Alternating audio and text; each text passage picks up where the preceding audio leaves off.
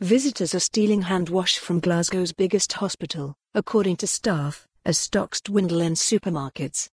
Two NHS sources told the Glasgow Times thefts of the gel have increased in the past few days as the number of coronavirus cases in Scotland has risen.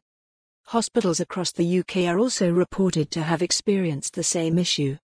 One employee who works at the Queen Elizabeth University Hospital said, "The hospital is well prepared for any issues, but one problem we're having is visitors stealing hand gel.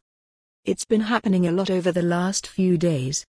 The Glasgow Times has contacted NHS Greater Glasgow and Clyde. For more on this story, visit the news article link.